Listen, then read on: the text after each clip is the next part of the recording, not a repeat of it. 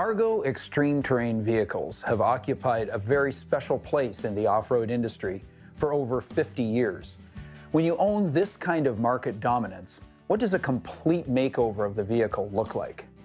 It's true, the ARGO platform, and specifically the legendary Frontier 6 and 8-wheeled ARGO variants, have been the benchmark for extreme terrain navigation for decades. These iconic vehicles have endured the test of time and proven themselves fully worthy of the XTV handle. That being said, ARGO is on a mission to reinvent, update, rethink, and thoroughly modernize their XTVs, beginning last year with the intro of the all-new flagship Aurora 8-wheeled XTV. The Aurora broke new ground for ARGO, and we're going to highlight the effect this new chassis has had on the value-targeted ARGO Frontier series. At first glance, on a purely aesthetic basis, the new Frontier appears very much the brother of the Aurora. The upper body has been completely redesigned and offers a myriad of functional and ergonomic improvements, not the least of which is a relocated driving position to the left side of the cab and a full 20% increase in cabin legroom. The new left side orientation of the driver's perch brings the Frontier into the mainstream of the side-by-side market while creating commonality between the Aurora and Frontier Ergo packages. A welcome change comes in the form of a finger pull throttle, replacing the old laggy motorcycle barrel type throttle. Throttle response is now linear and smooth. There's more to the left side driver orientation. All primary controls are located on the handlebars. Engine start, brakes, and kill switch, as well as light controls, are located on the left side with a new start-in-gear friendly hydraulic brake lever now equipped with a parking brake. A tangible improvement for any ARGO aficionado is the molded plastic front seat base and contoured foam padding in the new seat bench. This new seat is significantly more comfortable and immeasurably more supportive for front seat occupants.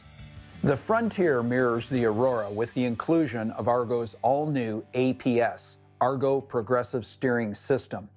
APS smoothly and progressively responds to rider inputs, eliminating the former jerky skid steer response. The new Frontier is available in both 6-wheel and 8-wheel configurations with your choice of 600, 650, and 700cc EFI V-twin power plants. A new ceramic-coated, fully shielded exhaust system delivers refined, throaty, and powerful engine response to the CVT and the ODG-built high-low reverse classic transmission. The Scout Series 6 and 8-wheelers can be ordered in mossy oak camo and come with a front rack, bush bar, and a Warn 3,500-pound winch. You need to drive the new Frontier to appreciate its quality feel, ease of operation, and its many common-sense integrated design improvements. In terms of durability, ARGOs are legitimately legendary. There is a ridiculously high number of 20 and 30-year-old ARGOs still in service. Having said that, the new Frontier gets an automotive-style, fully sealed wiring harness which resists moisture intrusion. The new Aurora Drive body features high-power, sealed projector beam headlights operated from the left side handlebar cluster. Mounted high on the new Frontier's console is a quality, sealed digital instrument cluster which clearly and concisely delivers information to the driver. In the last few years, ARGO has increased their line of authorized ARGO accessories.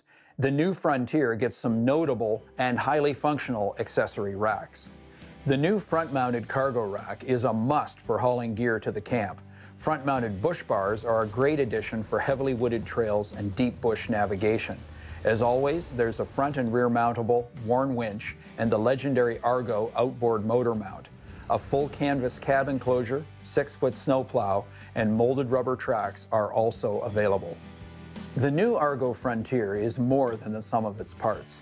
This high-value XTV is more capable, more versatile, and better at navigating extreme terrain than any previous Frontier model.